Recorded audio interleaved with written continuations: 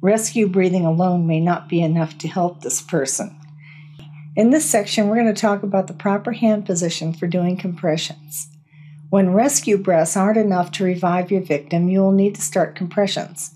Compressions are the only means of keeping the blood flowing to the heart, brain, and other vital organs, so it's important to begin compressions as soon as possible. Slow circulation can result in blood clots as well as depriving vital organs of the oxygen they need to survive.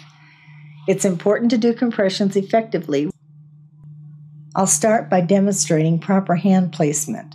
First, you will have to bare the victim's chest. This is to help you see where you're placing your hands. It will also help get the victim ready for the paramedics to place the AED pads on the victim's chest as soon as they arrive. The AED is needed to reset the heart rhythm, so your job is to keep the patient stable with blood circulating.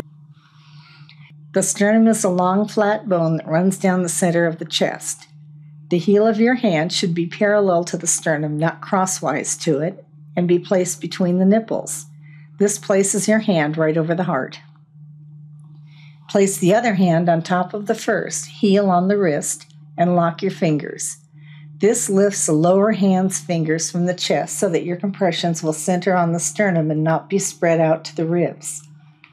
When your hands are properly placed, the thrust of your compressions will pump the most blood from the heart and have the least chance of breaking any ribs.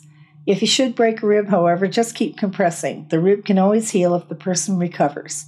And if you're positioned correctly on the sternum, you'll be pulling away from the rib, not pushing down on the rib, so it shouldn't cause any damage to the heart. Important thing to remember is that lives are saved by keeping the circulation going until someone else arrives with an automatic external defibrillator, or AED.